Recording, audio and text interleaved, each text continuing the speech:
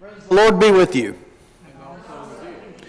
Grace and peace to all of you in the name of Jesus Christ as we gather this day to stand before God and worship.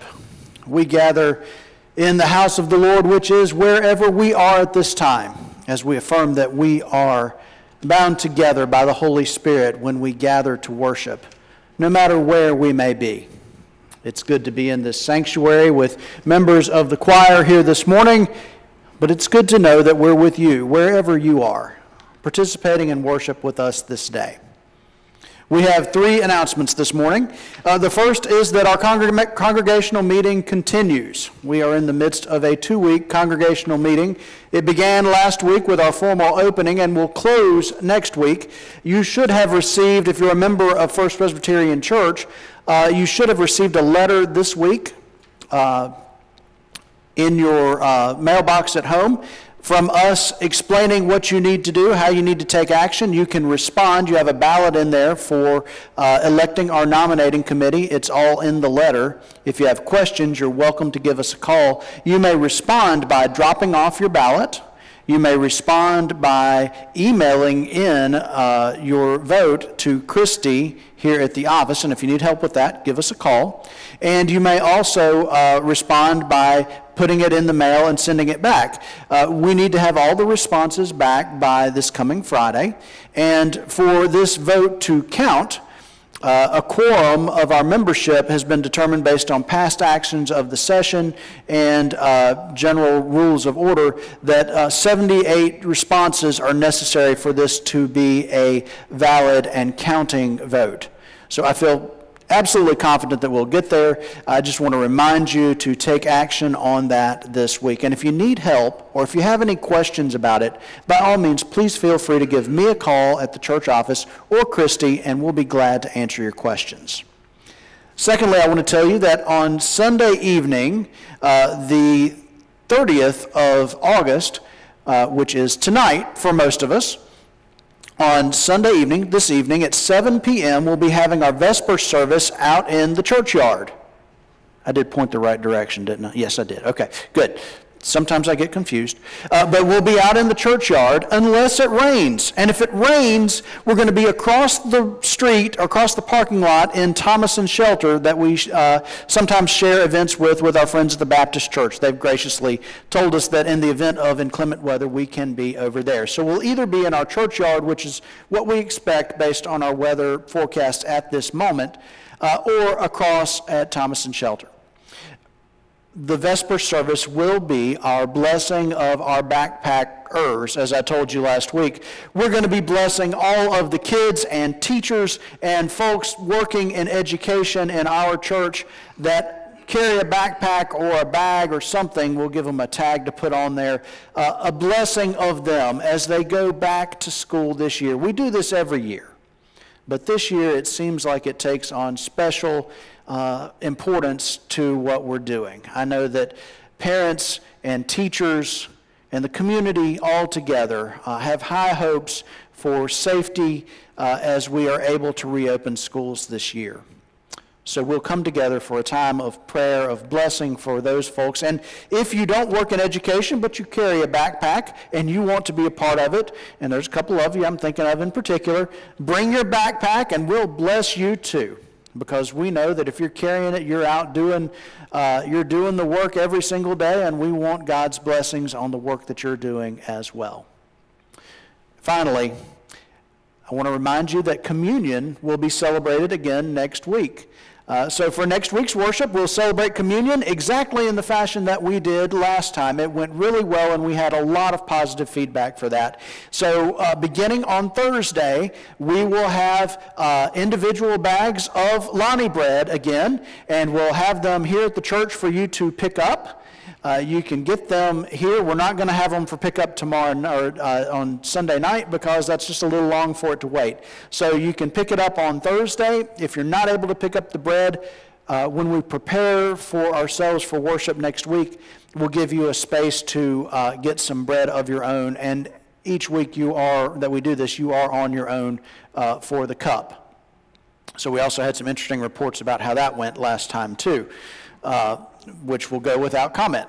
But we look forward to again celebrating the Lord's Supper. It was meaningful and special and very affirming, I think, for all of us that did it last time. And we're looking forward to gathering around the table that Christ sets for us again next week. Friends, those are all of our announcements. Let us again turn our hearts and our minds to God's worship.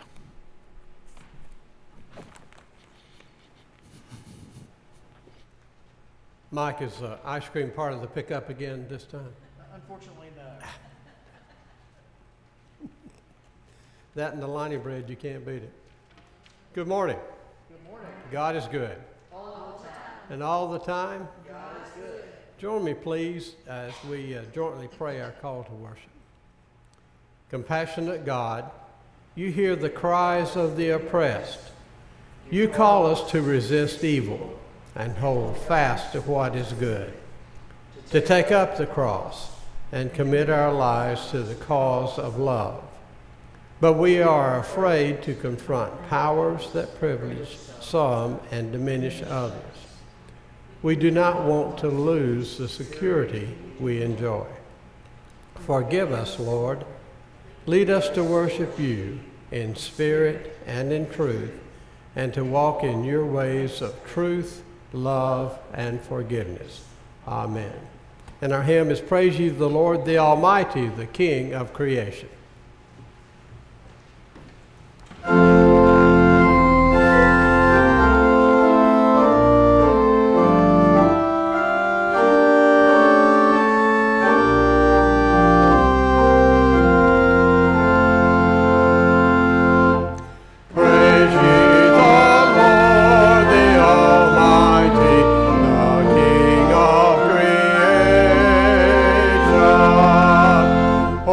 My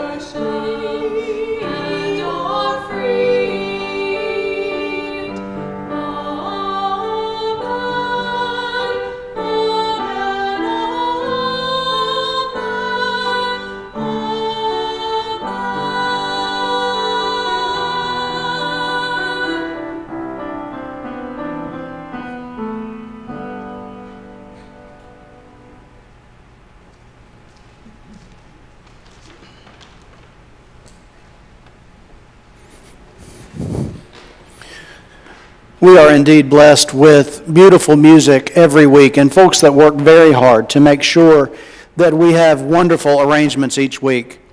But I'd be lying if I didn't tell you that I'm a big fan of our soloist this morning. So thank you.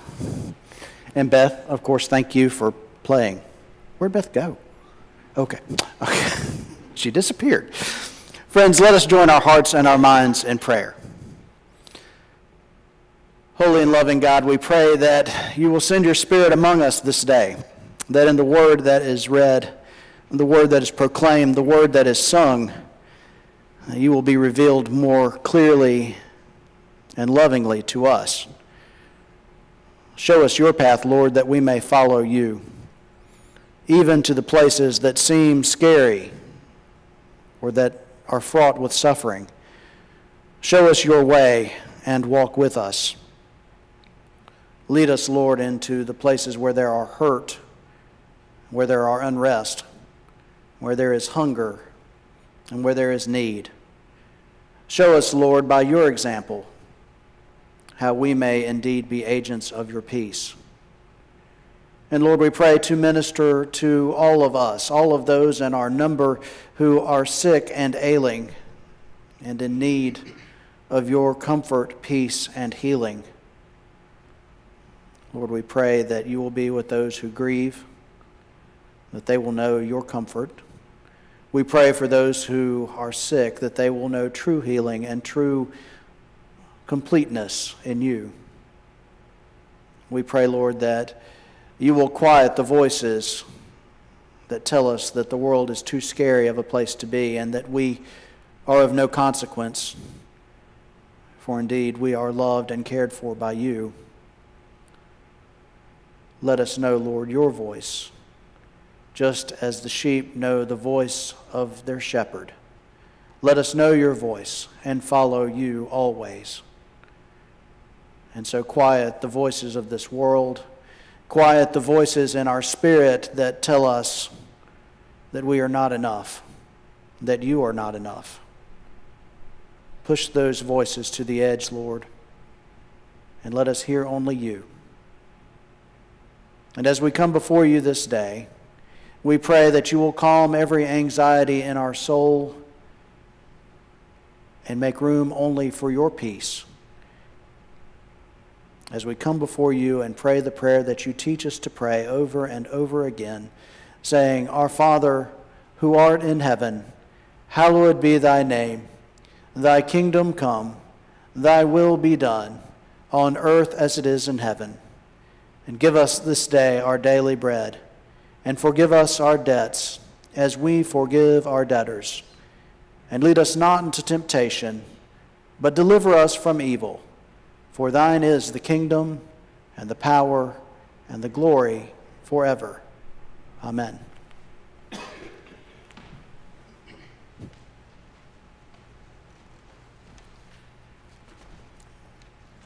Our hymns relate directly to our scripture and our call. Jesus calls us. Christian, follow me. Our first hymn is Jesus Calls Us.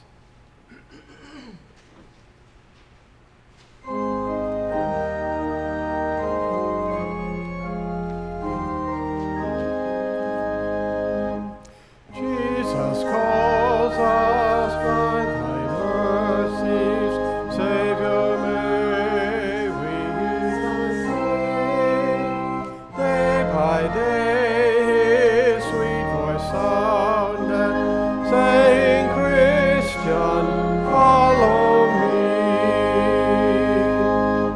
Jesus calls us by thy mercies, Savior,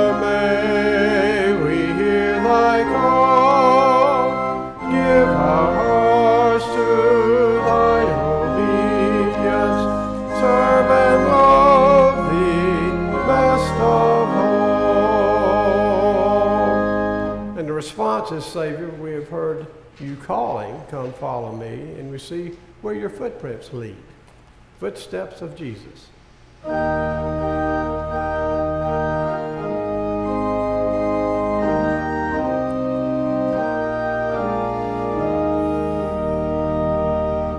Sweetly, Lord, have we heard thee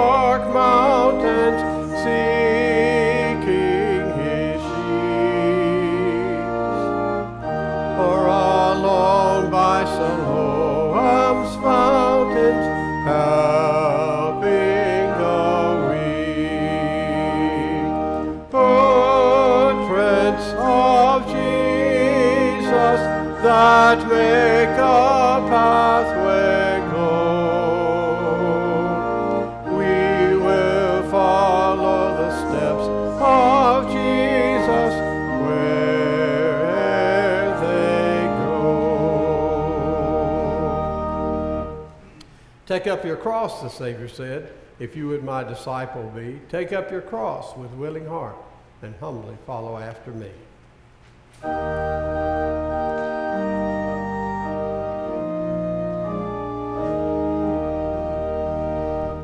Take up your cross, the Savior said, if you would my disciple be.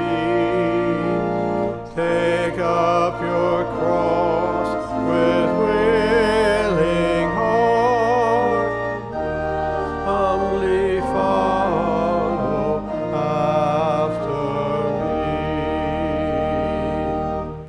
Take up your cross, let not its weight fill your weak spirit with alarm.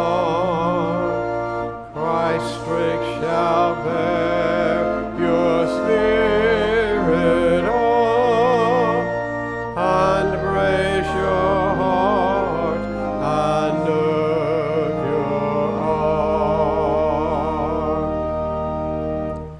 And then Christ might say, are you able to be crucified with me? Are you able to follow me?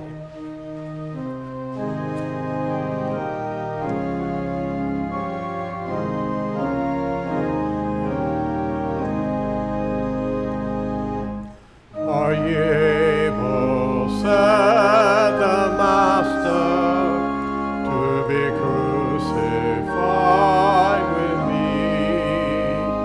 Yea, the sturdy dreamers answered, to the death we follow thee.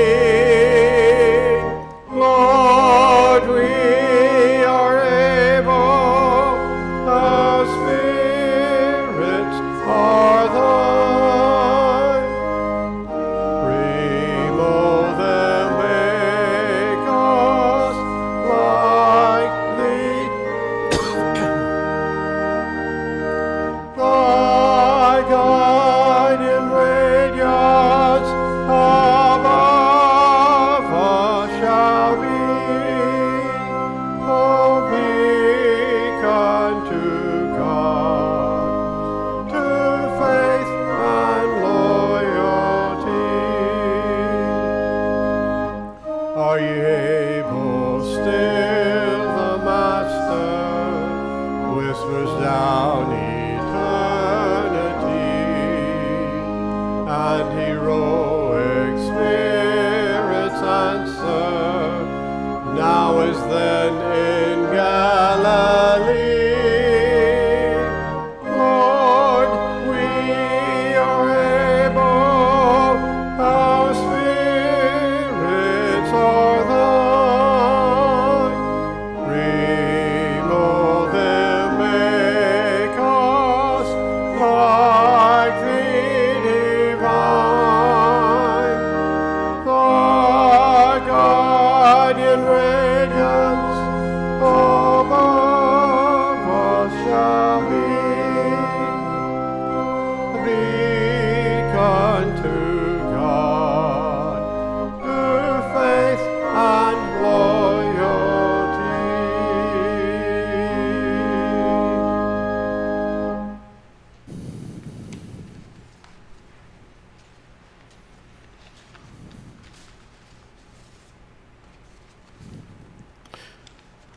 Friends, here now are words of Scripture today.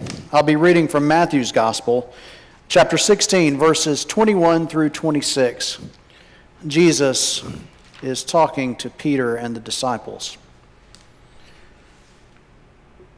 From that time on, Jesus began to show his disciples that he must go to Jerusalem and undergo great suffering at the hands of the elders and the priests and the scribes, and be killed, and on the third day be raised. And Peter took him aside and began to rebuke him, saying, God forbid it, Lord, this must never happen to you. But Jesus turned and said to Peter, Get behind me, Satan. You are a stumbling block to me, for you are setting your mind not on divine things, but on human things." Then Jesus told his disciples, "If any want to become my followers, let them deny themselves and take up their cross and follow me. For those who want to save their life will lose it, and those who lose their life for my sake will find it. For what good will it profit them if they gain the whole world but forfeit their life? Or what will they give in return for their life?" Friends, this is the word of the Lord. Thanks be to God.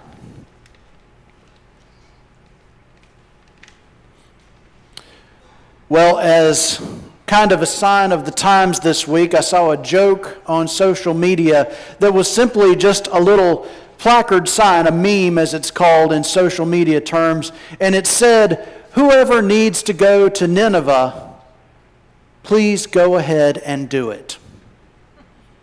And I sort of chuckled. It references the spot in the book of Jonah when Jonah was on the ship sailing to Tarshish, trying to go as far away from Nineveh as he possibly could to escape God's call and direction on where he was supposed to go. And a terrible storm comes up, and the sailors on the ship quickly realize that it has something to do with somebody that's on that boat. And Jonah ends up, even as the sailors reluctantly did it, being cast overboard and ultimately into the belly of the great fish. Whoever needs to go to Nineveh in 2020, it'd be good if you'd just jump on out of the boat and do it. Any time would be good for us. And I think I can echo those terms a little bit. Now, I sought some help this week from you. You saw it in the Vine article, and you saw it in an email I sent out to the congregation, and you saw it on our Facebook page. And I asked the question to the congregation and to anybody else that reads the things that we put out there, where are the places that you would like to go? But I have to tell you, that was just that was the cherry on top of the milkshake. I wanted you to be invited with that question, but what I really wanted to know from you this week was the next question. Where do you not want to go? I didn't ask very deeply, but I asked just the simple question, where do you not want to go? What do you not want to undergo? What bothers you? I asked the question about where you'd like to go just to sort of jog your memory, get you thinking in those good terms, but now I want to look at the other side of that. Where do we not want to go? And I was pleased that there were several folks that responded, some of them almost immediately. And the responses ranged all over the board. We had the typical sports team-based responses. The Clemson folks said they didn't want to go to Columbia, and the Columbia folks said they didn't want to go to Clemson. That was expected. I have a few of those types of places on my own. And we got a little bit of a laugh out of those and sort of exchanged those. And then we had folks that talked about different countries that they really didn't want to visit, particularly right now because of the world the way it is. They heard some things about the way the environment is in certain places, and they didn't particularly want to go there. Had one response talking about the way things are even in our own country these days, and talked about the chaos and the destruction and the unrest that we see in certain cities in the United States. And this person talked about how that was a frightening place to contemplate going because of the chaos and the disorder, and it just seemed like a very frightening and ugly place to be. And that was somewhere that person didn't want to go. And then we had another response that didn't deal as much with a physical space as much as it dealt with, I think about what it's like to get older.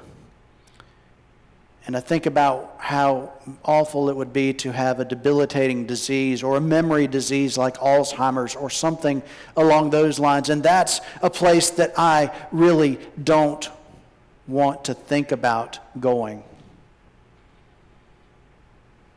Now you may be thinking, Mike, did you get confused this week? Did you just got up there and you read from Matthew's gospel and you've spent the first 5 minutes of the sermon talking about Jonah in places that we don't want to go.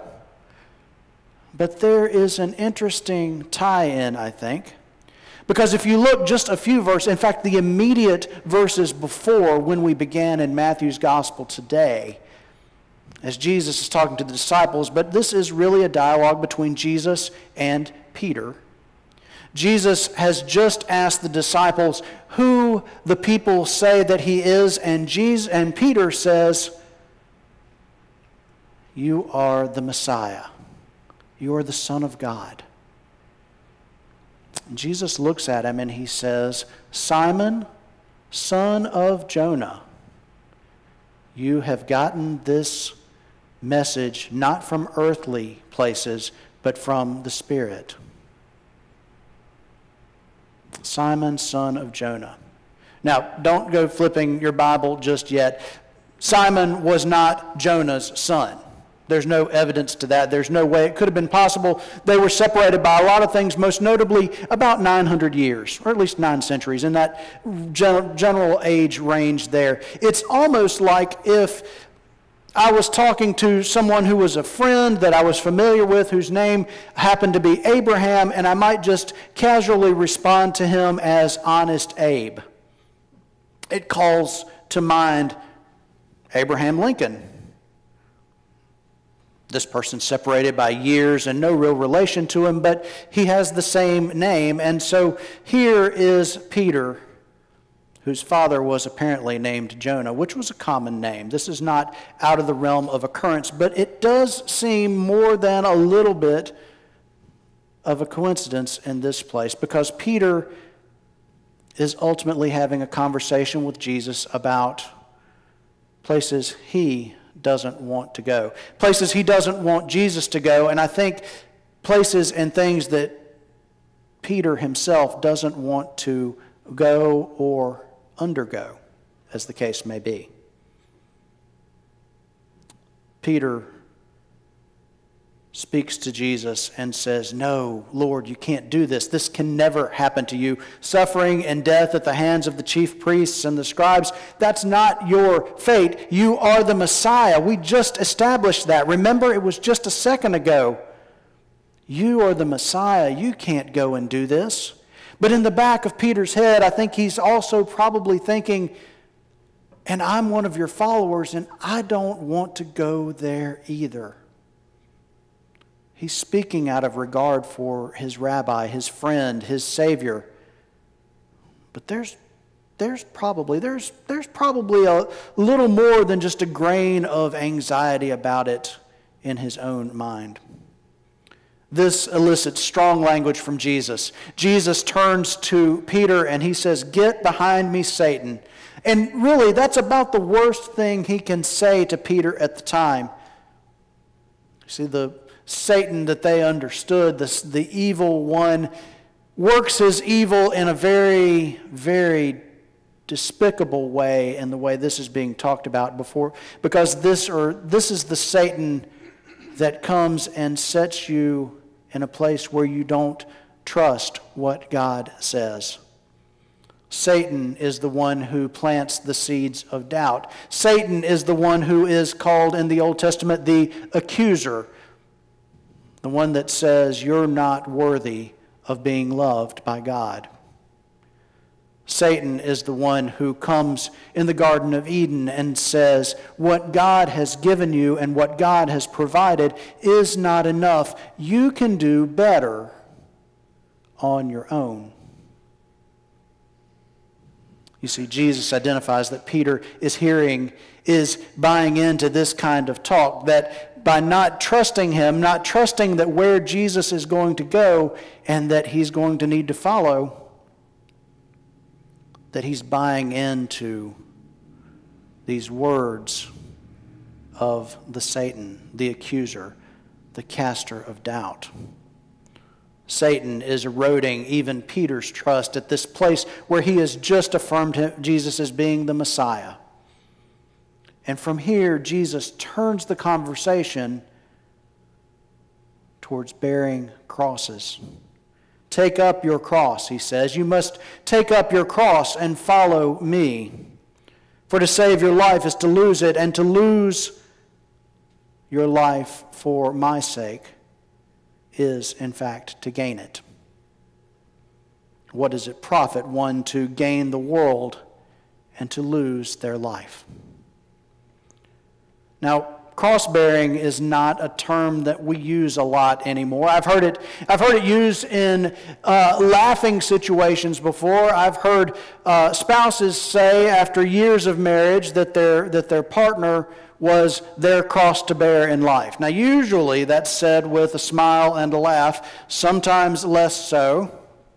I'll leave it to you to determine what your situation is, but and hope that Jennifer's not casting any light on that. I hope I'm not her cross to bear. But it stuns me that that's not a term that is used in conversation really as much as it used to be. And this hit me during our confirmation class this year when I just casually mentioned, I said, well, we all have our crosses to bear, and our middle school youth that were doing a fantastic job sort of looked back at me with kind of a blank look, and one of them said, well, what do you mean by that?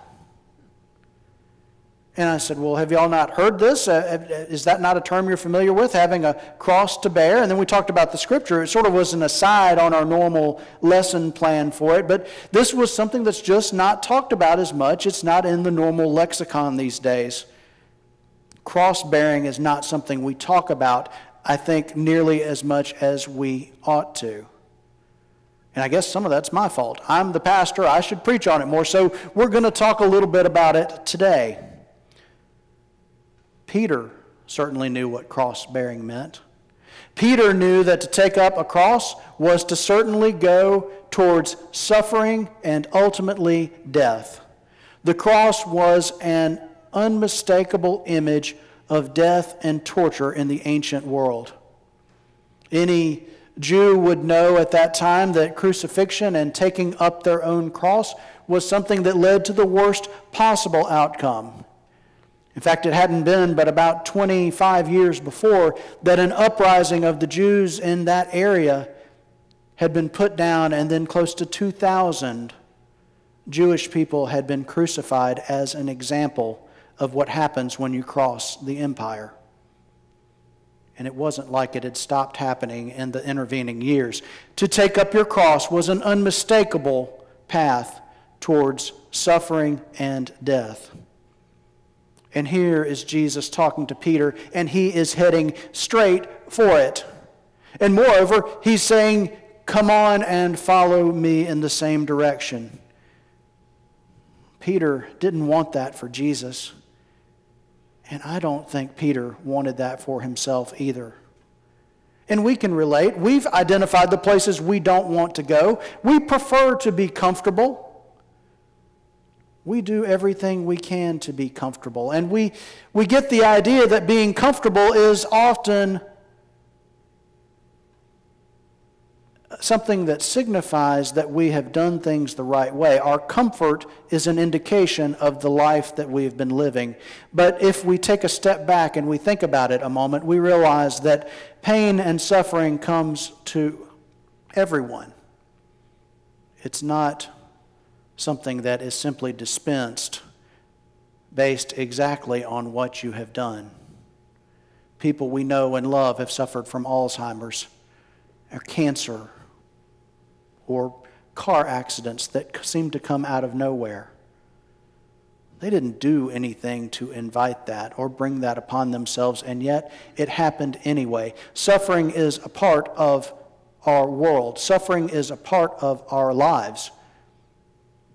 We've come to be so averse to that. We've come to think that the only way to manifest living a good life is to live a comfortable life, that we sometimes forget that the truth is we really cannot escape days or seasons of pain and suffering in our own lives. I don't need to name off or tick off a bunch of examples. You can do that for yourself. I have my own. We all have known those days and those seasons, and we all will know them again. Jesus in this place is telling us that we have to follow him even into the places where we ourselves are suffering. Jesus is telling us that he is blazing the path forward, and it's a path that Peter was familiar with, a path that went to suffering and death, but something is going to be different with the path after Jesus gets through with it. You see, all the cross meant to Peter at that point in time was suffering and anguish and death and the very final word that could be spoken about someone's life. And up until that time, he was right. Up until the time that Jesus got to the cross, that was correct. But after Jesus went to the cross, after Jesus went to the tomb, that was no longer the truth. That was no longer the final grotesque word on human life as being meaningless, on being not enough, on being something that God could not redeem or set right. It was the final word. And Peter didn't want that to be the final word. But Jesus knew that it wouldn't be. You see, Jesus knew that after he went to the cross, it would no longer be the final testament that made the words of Satan in the back of Peter's mind or in the back of our minds ring true. Jesus knew that after he went to the cross and suffered and died and then came back, that suffering and death for us would take on a different meaning. You see, cross-bearing in whatever form it takes for us, be it the form of a tortured relationship, be it the form of grief and loss that we never thought we could comprehend, be it the form of a physical debilitation that tortures us every day, the thorn in the flesh that we never get identified from Paul, but that he dealt with every day. You see, these sufferings and afflictions are part of the human condition. But I think if we really think about these seasons and places in our lives, and we're honest about it, we come to realize that these are the places where, even though they are not in many ways pleasant, they are the places where we are able to locate God. These are the places where if we look and if we strive for it, we can locate God in our presence, in our midst, not leaving us alone. Not looking at us with a gaze of saying, I don't know what that's like for you, because Christ has already gone on that path. Cross-bearing in whatever form it takes for us is indeed part of our existence in the Christian life. Ken and I were talking earlier this week about this very passage, and he said that the song that came to mind kind of jokingly was the old country song, I Never Promised You a Rose Garden. And I told him it didn't really count if he wasn't prepared to get the choir to sing it for us this morning, which sadly he did not. But that is the essence of our Christian path. We aren't promised a rose garden. We're not promised a life without thorns to it. We're not promised days without suffering, and we're not promised that we will be able to walk along through life without having to take up our cross and bear it. As a matter of fact, we are promised precisely the opposite. But there is still good news there. The good news there is that even as we take up our cross and bear it, we are fulfilling what our calling is to do, and that is to follow Christ. And we're following not to a place of death, not to a place where the final word is spoken over our lives, which is a sad and insignificant word, but we're following Christ to a place where life truly begins, where we come to understand that no matter where we go, we are not alone. Even in the darkest, most painful seasons and days of our life, Christ is with us, and Christ has suffered as well, and therefore can relate to us and be compassionate for us. Even in the midst of our suffering, we're able to trust that Christ has traveled this path before us and walks along even now with us. These are the places where we are able to locate our Redeemer. These are the places where we are able to hold most closely to Christ. You see, these places, these crosses that we bear, these sufferings that we must undergo, well, they don't lead us on a path to where death has the final word. They lead us on the path to the new life that is promised in Christ. And friends, that is surely good news for us on this day and on especially our hardest days. Friends, in the name of God the Father, God the Son, and God the Holy Spirit, amen.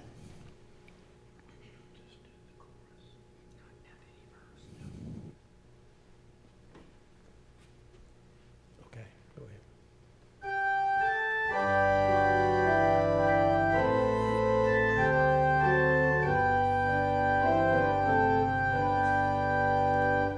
Here I am, Lord. Is it I, Lord? I have heard you calling in the night. I will go, Lord, if you lead me. I will hold your people in my heart.